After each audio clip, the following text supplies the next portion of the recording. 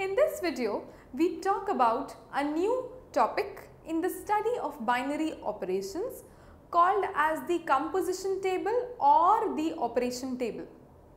We already know what is a binary operation. We already know what do you mean by commutativity and associativity. We also have a bit knowledge about identity element inverse of an element in binary operation. Let's see how to solve all these laws and properties of binary operation with the help of a composition table. In the next video, we'll be seeing some working problems based on this. In this video, we just have an overview of what is a composition table, how to draw it. Let's see.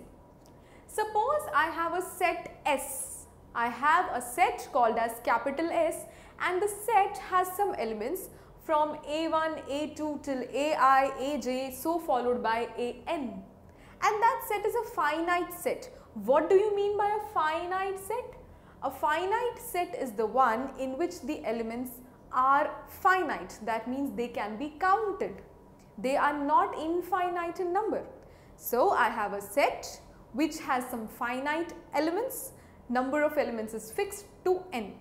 Now, what do we do is, in order to draw this kind of table, I have to make some grid. I have to make some horizontal rows and some vertical columns and write all the elements one by one. Firstly, A1 to AN, in which A1, A2, A3, then AI, then AJ till AN. This is the first vertical column.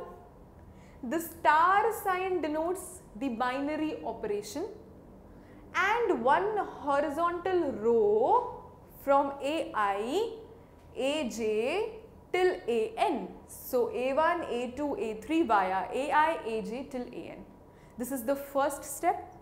Now whatever operation is given to me, it is denoted as star by general, we know that. What we do is, we treat A1 with A1. So it becomes A1 star A1 in the first box. In the next box, what happens is, you have to treat A1 with A2. So A1 with A2 gives me A1 star A2. Similarly, you move on forward and you make A1 star A3, and it so on goes on to A1 star AI. So I write A1 star AI, and the story continues till A1 when treated with AJ. So it becomes A1 star AJ. And last but not the least, for the first row, we have A1 star AN. That means what? That means we have to start filling the composition table or the operation table by row. Now what happens when I have to do A2 row being filled? I have to just operate A2 with A1, that gives me A2 star A1, then A2 with A2, so A2 will give me A2 star A2, so I write A2 star A2, and so on A2 star AI. Then I move to A2 star AJ,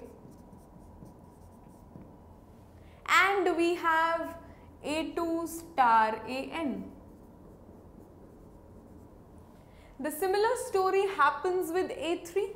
So it can be completed then with A4, then with A5 and so on. What about AI?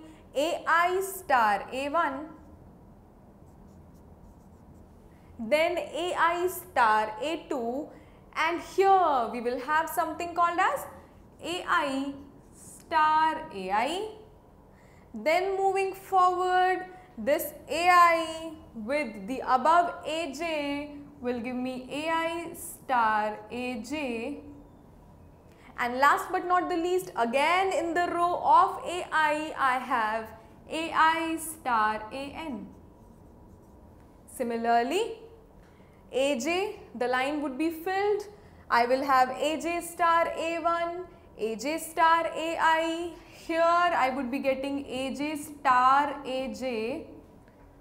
And similarly for AN, I would be having AN star A1, AN star A2, AN star AI, AN star AJ, and in the last AN star AN. So what I mean to reflect from here, that there are some diagonal elements. What is a diagonal? We already know that in a rectangle also we have a diagonal. That means a slanting line wherein you have similar sort of elements. That means A1 star A1, A2 star A2, and here it should have been A3 star A3. Similarly, you will have A4 star A4, A5 star A5, AI star AI, and similarly AJ star AJ, AN star AN. These elements which are treated with altogether the same element, they form a diagonal. And the diagonal in an operation table is very much important for the sake of learning of commutativity especially. What happens is, from this composition table, I can find out many things. I can find out what? I can find out first thing, that is the closure property followed. Remember, we studied about closure property in our very initial videos of binary operation. So closure property, how to check whether it is followed in this binary table or not? There is one very simple funda related to this. The trick is, you observe your composition table, all together the whole composition table, and you check that is there any element which is repeated more than once in the same row or in the same column. Suppose I have in consideration the ith column, I am taking the ith column. So A1 star AI, it comes only once. If it comes only once, every element will come only once, that means the closure property is followed. But suppose, for example, here also I have A1 star AI or A2 star AI, that means more than once, so I would say closure property is not followed, so it is not a binary operation.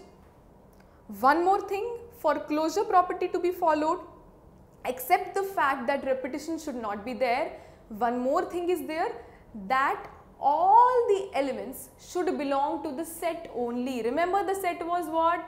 A1, A2, then AI, then AJ, then AN.